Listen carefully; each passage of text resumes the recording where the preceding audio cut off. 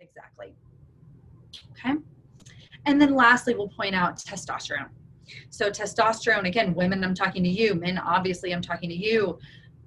Both sexes, we have all of these hormones. Estrogen is just as important in men as it is in women, and vice versa. Testosterone is just as important in women as it is in men. They're just dominant in one or the other. So testosterone, in this person, it was normal, kind of mid-range, if you will, at 16. So in this person, it was normal. But let's talk about what low or high testosterone looks like. Low testosterone in men and in women, we see low motivation and drive, low energy. No muscle tone. No muscle tone. Yeah, so you might be exercising, but you can't seem to build the muscle. It's just not, it's not responding the way that you would expect based on your efforts. Weight gain goes along with that too, right? Because if you're not able to build muscle, more than likely you're going to have an excess of fat. And that also gets me into the metabolic rate, so slow metabolism. Again, we see that in men and in women. Talking about high testosterone, same thing, men and in women, it's going to show up a little bit differently. And women will see possibly facial hair growth. I know that sounds weird, but it's actually pretty common.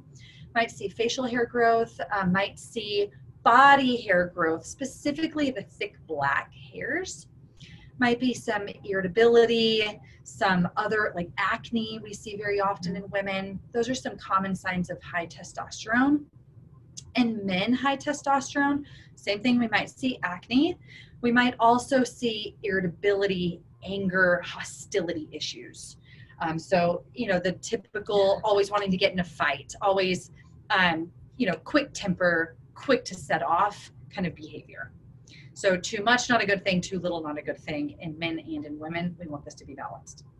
Now, if it's low, is testosterone supplementation, just like talking about progesterone, is that the immediate answer? Not always.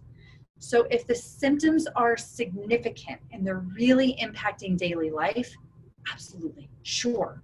Working with a doctor to help with testosterone, it is a prescription, so we would have to work with a doctor, but that may be the trick to get you feeling better while we're figuring out why your body wasn't able to produce testosterone on its own.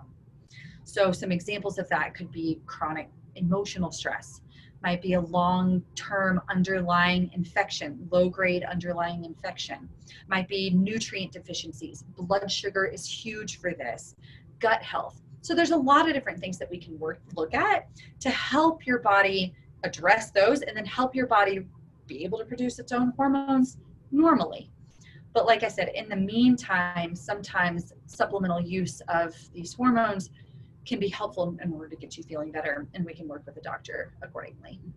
Ultimately, it's finding what's going to work best for you. Exactly. Using a combination of everything that we can possibly get our hands on, right? It could be clinical, it could be holistic, and everything in between. Exactly. To restore your health. Yes. And the bottom line, what it comes down to is if you're watching this video and you have been struggling, sometimes for years, but if you've been struggling with bloating, weight gain, anxiety, depression, insomnia, brain fog, all of these acne, overt hormone imbalance. So men, the low motivation and drive, the possibly formation of male breasts, the inability to build muscle. In women, horrendous menstrual cycles, or even just dysfunctional. If you have PMS or cramping, or if you're into menopause and still having hot flashes, still having weight gain. This is to say it's not all in your head. There's something that we can do about it. And we use tests like this to identify the root cause in order to fix it and restore optimal health long term.